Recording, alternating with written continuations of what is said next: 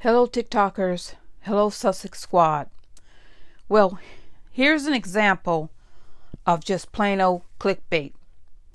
And today is the day that Princess Diana married Prince Charles in 1981.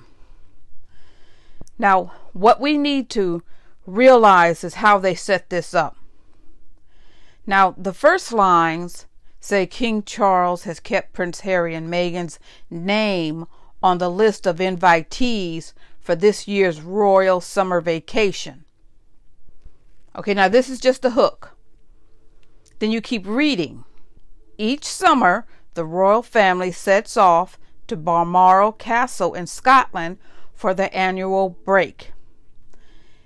And then they talk about the Sussexes leaving, and then they say, all family members are expected to stay at Balmoral Castle at some point over the next few weeks.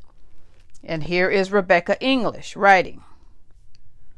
Then, after they have you hooked, reading for a few seconds, they say, that is, except the Duke and Duchess of Sussex, whose open invitation to join family gatherings hasn't exactly been rescinded, but is certainly not expected to be accepted. So this whole article, after this point, is just a hit piece. Okay, I won't even read anymore because all they're doing is rehashing past events, saying terrible things about the Duke and Duchess of Sussex, claiming that Prince Charles is the only person who keeps in contact with Harry and his family. And we already know that Charles stopped talking to Harry over a long period of time. This is what Prince Harry has told us. So we already know that. And here's a picture of Balmoral Castle. Okay? They're saying that they really don't want the Duke and Duchess of Sussex there. They have all these people attacking Harry and Meghan. Remember, on this day, July 29th, 1981, Lady Diana, an angel, unknowingly married Camilla and Charles. Why do I say that? Because Prince Charles was messing around with Camilla for years.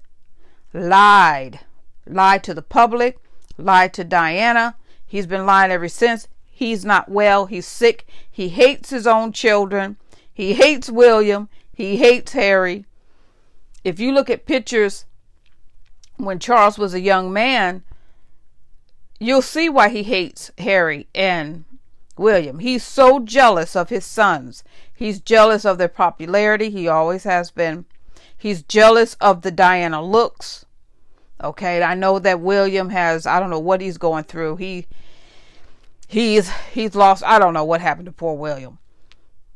But we need to be aware of these articles so we know what to look out for. You guys have a nice day.